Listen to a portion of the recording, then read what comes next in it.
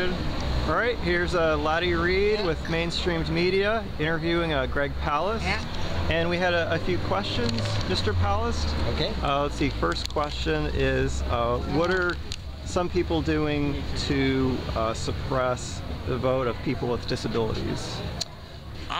Well, one of the problems we have is that people with disabilities, of course, have all the problems that everyone else has. You're subject to you're subject to caging, you're subject to purging, you're subject to your vote spoiling. You know, there's all the impediments. They don't want to make voting easy, and that's one of the problems. So, of course, they resent the idea that they have to have special facilities. They don't like facilities for people who don't have disabilities.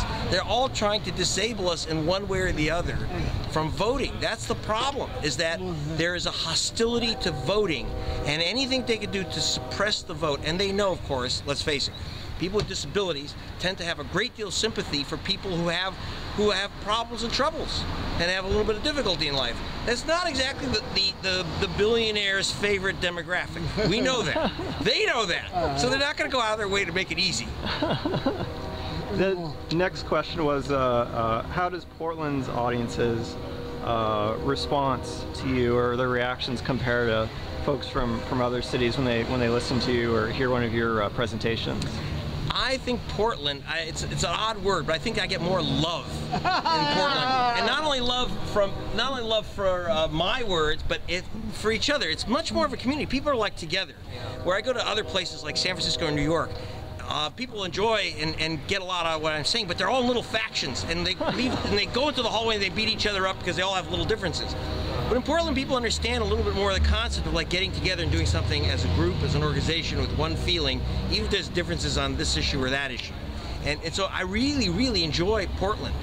And you know, it's hard not to like it. It's a place where all my books have always been #1, and so I always feel like gee, there must be some people here who either I completely fool, or are maybe they see something that's valuable in what we're doing. And so I appreciate a lot. I really enjoy coming to Portland. What kind of car do you drive? What kind of car do I drive? Do you own a car? I now drive. I actually take, my main vehicle is a scooter, not an electric one, a push one. I actually go around New York on a scooter, on a Zooter. You know, I usually don't plug products, but it's a very nice scooter. So I take little, and my whole staff has scooters. And then when we don't have scooters, if it's a longer distance, I take bicycles. So, and public transport. How come today? Huh? What's that? How come today? Oh yeah, how did you get here today? How did I get here today? Had good friends who gave me a lift. What kind of car? What kind of car? I have no idea. What kind of car are they driving? Yeah, Subaru, I guess. I actually have I have no idea. Subaru. Subaru. Okay. Less than American made, right? I thought Subarus are made in Tennessee now or something. You know, it's like, that's the problem, is that we don't know where anything is made.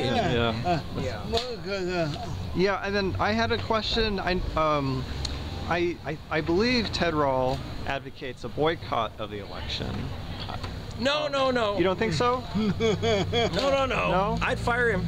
No, Ted Rall does not believe in boycotting the election. That would be wrong.